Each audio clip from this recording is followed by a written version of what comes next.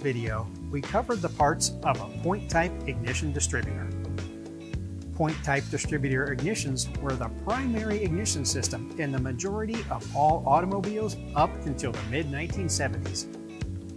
At that point, they were replaced by the much more accurate and dependable electronic ignition distributors and systems. This was a very important step in automotive technology, as this was an era where fuel economy and reduced emissions were becoming one of the most important aspects of internal combustion engine and automotive development. The electronic distributor was a major improvement in ignition technology, and while today it has been completely replaced by an even better distributorless ignition, there are still many thousands of vehicles on the road with electronic ignition distributors. Ignition operation aside, one of the big advantages of an electronic distributor was fewer wearing parts, resulting in no regular adjustments.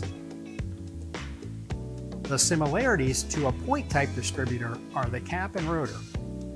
The rotor is located on top of the distributor shaft and is indexed or keyed to only fit in one position. The distributor cap mounts on top, attaching to the distributor housing, enclosing the distributor, keeping it sealed. With the cap and rotor removed, you can see the big difference with an electronic distributor. Replacing the points is an electronic pickup.